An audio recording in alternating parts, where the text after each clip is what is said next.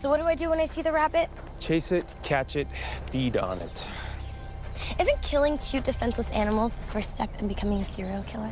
Well, you sort of skipped serial killer and went straight to vampire. Hey, Caroline, if you're not serious about all this, I think you should tell me. No, I am. Look, I swear that I am, okay? But it's just... I haven't been in the sun for days, and everyone's at the swimming hole having fun, and Matt is there, and he finally told me that he loved me, but I've been blowing him off, and now you want me to eat bunnies, and I'm kind of freaking out, okay?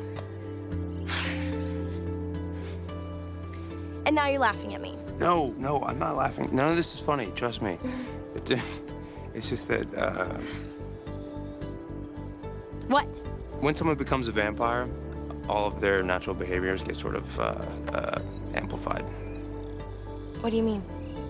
I mean, as a human, I cared deeply for people, how they felt. If they were hurting, I felt their pain, and I felt guilty if I was the one who caused it.